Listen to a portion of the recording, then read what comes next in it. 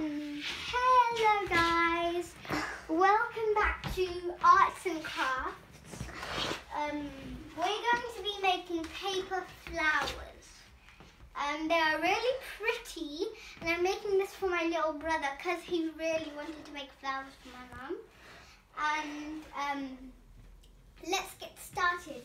So we're going to use this yellow crayon and use this orange crayon to mix, and these yellow colours will be able to blend in the colours together. So come on, let's get started. So we have these coloured circles.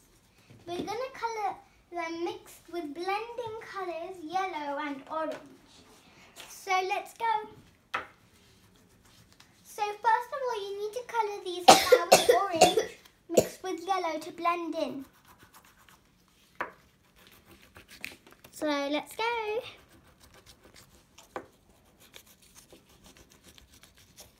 Once you're all done, you can wait for me or pause.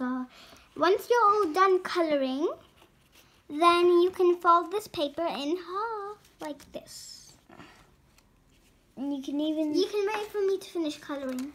And if you're done, then it'll look much more like this.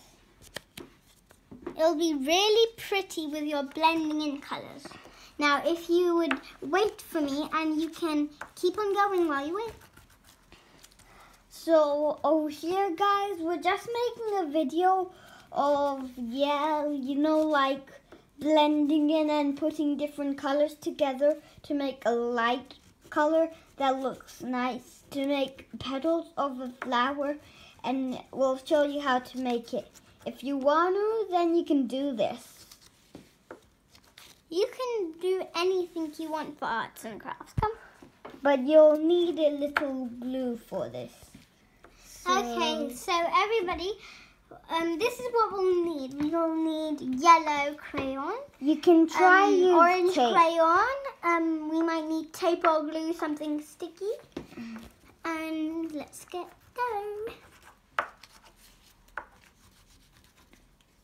So now we're going to fold the paper in half, aren't we?